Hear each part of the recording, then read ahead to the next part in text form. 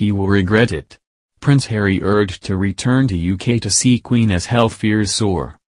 Prince Harry has been urged by royal fans to return to the UK following the Queen's recent health scare, with one claiming, "He will regret it if he doesn't." Following the Queen's recently night in hospital for precautionary measures and the announcement she won't attend the 26th Colombian Pesos conference in Glasgow, there are mounting fears for her health among members of the British public. Prince Harry is known to be extremely fond of his grandmother but hasn't seen much of her since relocating to the US with his wife Meghan Markle last year. At 95 years old, the Queen is the longest-serving monarch in British history, and while her recent health scare is a stark reminder of her advancing age, the palace has been keen to reassure the public that she remains well and in good spirits. Taking to Twitter following news of the Queen's COP26 cancellation, fans urged the monarch to rest, and wished her a speedy recovery. Kimberly Ann said, "Such a beautiful family. I truly hope Harry flies back to see his grandmother, the Queen, and the family. She is slowing down. He will regret it. I loved the commercial they did together. God bless you all." Social media users who feared the worst for the Queen were quickly rubbished by fans arguing she is resilient as ever and simply needs to rest. Twitter user Paul Leonard said, "On social media there's talk the Queen is at death's door. At 95, Her Majesty looks superb and puts to shame a lot of people who are a lot younger." While Samantha Smith chimed in, "Why are people suggesting the Queen is on death's door?" Last week, she attended Welsh Parliament, was at Westminster Abbey, held a reception at Windsor Castle and met with New Zealand's Governor-General. She's 95, of course, she needs a few days rest. Doesn't mean she's dying.